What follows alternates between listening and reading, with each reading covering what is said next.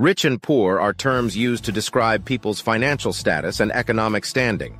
A rich person is typically someone who has a significant amount of wealth or income, while a poor person is someone who has very little wealth or income. There are many factors that can contribute to someone being rich or poor, including their level of education, the industry they work in, their family background, and their access to resources and opportunities. While being rich generally provides more financial security and access to resources and opportunities, it's important to note that wealth and income disparities can have significant social and economic consequences. Income inequality can lead to social tensions, lack of access to basic resources such as healthcare and education, and can hinder economic growth.